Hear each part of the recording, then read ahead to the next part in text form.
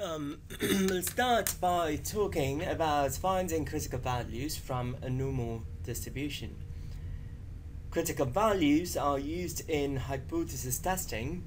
They're always dependent on the type of test. If it be a right tail, left tail, or two-tail test.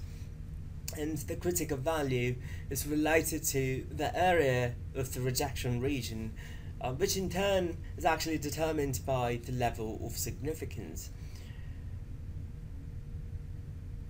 The test statistic will always have a particular distribution, and in the problems that we'll do today, we will just consider a normal distribution. In other words, we'll assume that the test statistic has a normal distribution. So, in the first problem, we have a test statistic of 1.92. The 1.92 is actually calculated using some formula appropriate for a test. I'm not telling you what that formula is, but in practice we have to find this number using a formula, the data, and so forth. So, since this is a right tail test, I'd go ahead and sketch the rejection region on the right hand side. The area of the rejection region will be equal to the alpha that we start with, which in the problem is 0.05. And we are looking for the number right there, and that number is Z alpha. Z alpha is denoted as Z alpha because Z corresponds to a standard normal distribution, and all test statistics are standard normal. In other words, they have a mean of 0 and standard deviation of 1. And we denote a subscript of an alpha to indicate that the area in the tail is alpha. So by all means, when we write Z alpha, Z refers to standard normal and alpha refers to the tail area.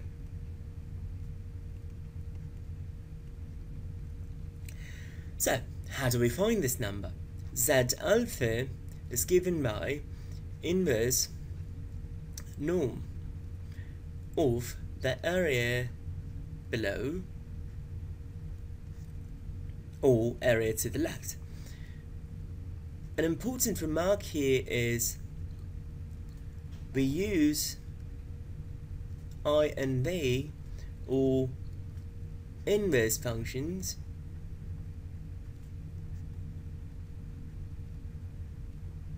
in finding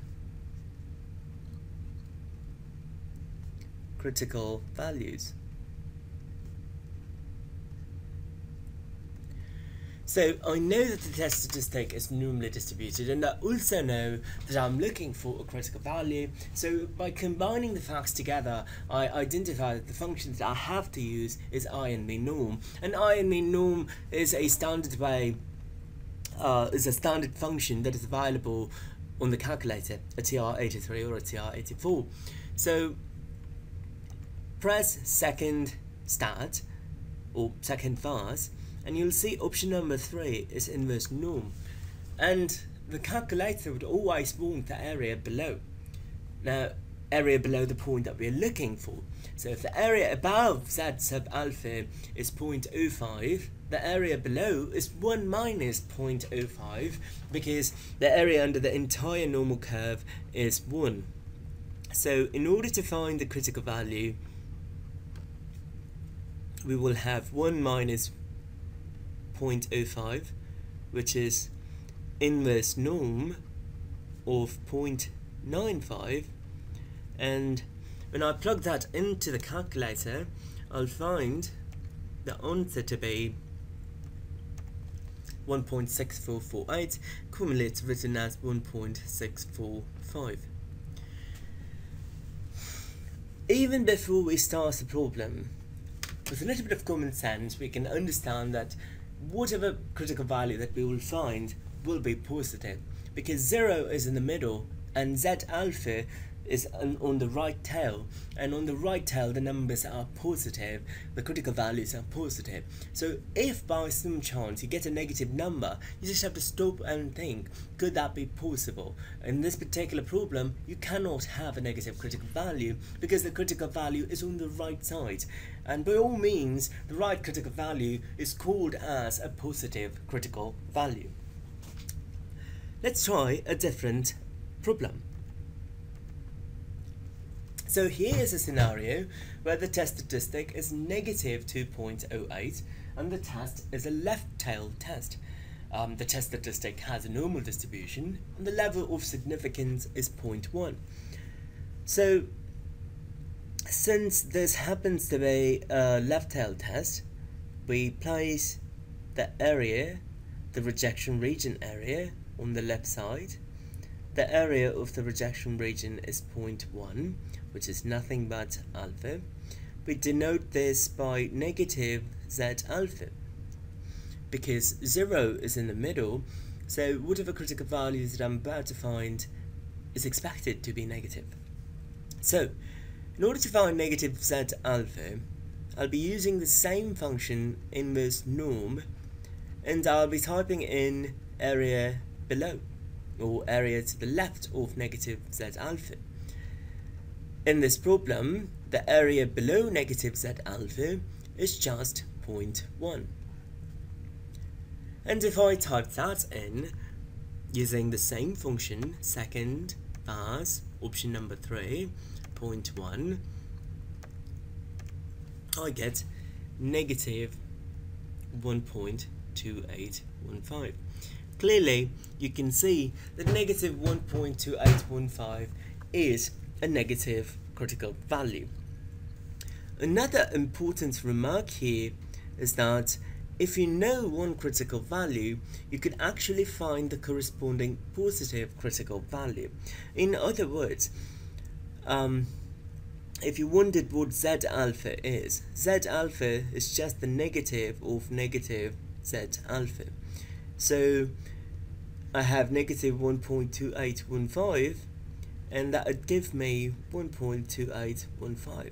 In other words, if I flip the rejection region from the left tail onto the right tail, and if I ended up having something like this, the area, now I move it to the right, the area is 0.1, and I'm looking for that number, Z alpha. And Z alpha, if you want to find it the way we did last time, we did it as inverse norm area below. Inverse norm area below the point is 0.9, so it would be inverse norm of 0.9, or 1 minus 0.1. And if I did that,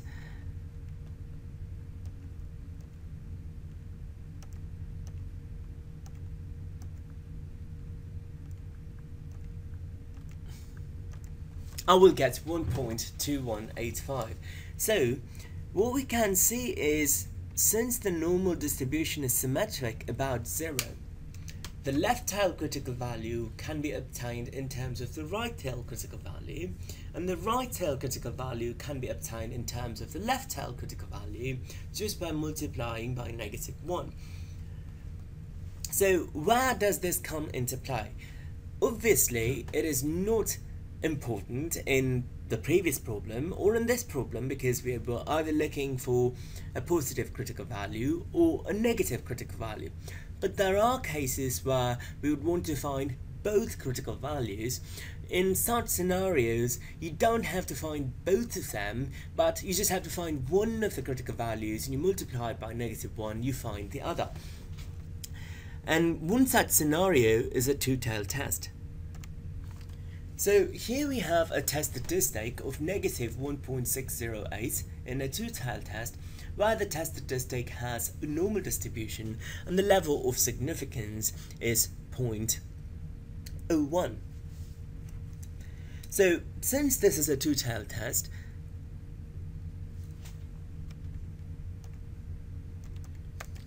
The area of the rejection region must be divided into two pieces and allocated on both tails. So the area on the left is alpha over 2, the area on the right is also alpha over 2.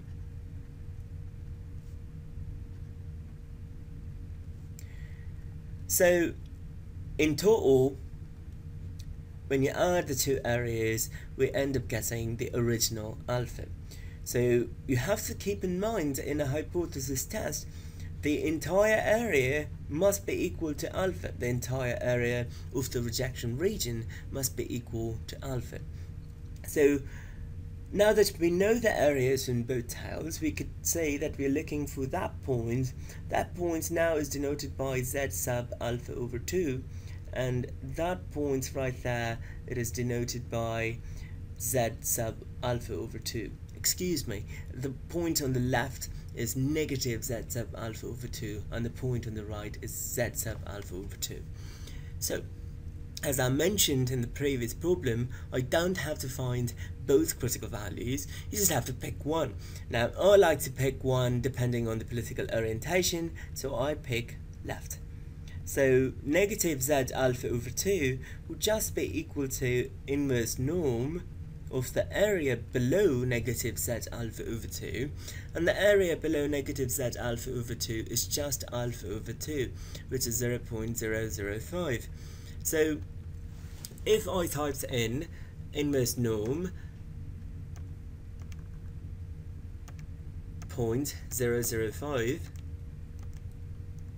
I will get negative 2.5758, which is 6.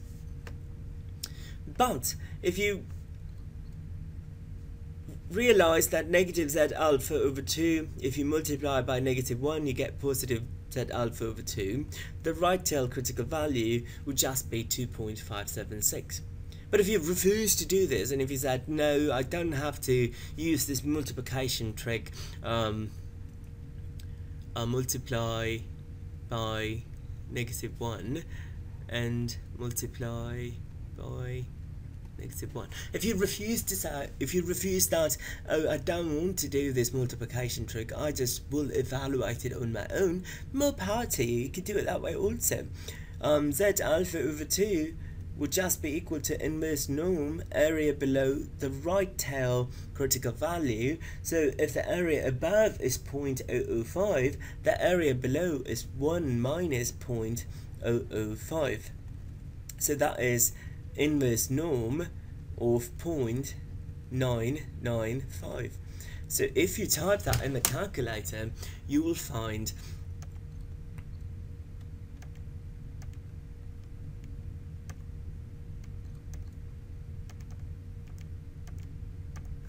2.5758 as the answer, which is nothing but 2.576. So here I showed you how to find critical values using a calculator if the test statistic has a normal distribution. You might be wondering how people accomplish this task before calculators and before computers came into existence. Back then we had to make use of what we call Z-tables. Z-tables can also be used to find these critical values, but that is actually a different approach, and it calls for a different video, and I'm not combining that here with this video. But if you're wondering if there is an alternative approach to the calculator approach, the alternative approach would be to use a Z-table. I hope this video was helpful. Thank you.